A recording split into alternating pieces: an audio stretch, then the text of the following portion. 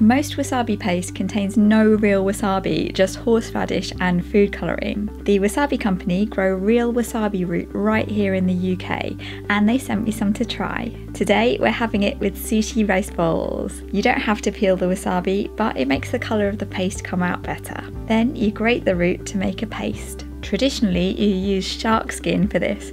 Here's one I saw in Japan. You can get this wasabi grater and bamboo brush from the Wasabi Company. They do a set with everything you need. Real wasabi loses its flavour about 15 to 20 minutes after it's grated, so if you're making sushi rolls, it's best to grate it just before you eat and have it as a condiment. It tastes really fresh. Unlike paste from a tube, it's not just about the heat. It's really fragrant and delicate with a sweetness, so you can even eat it on its own.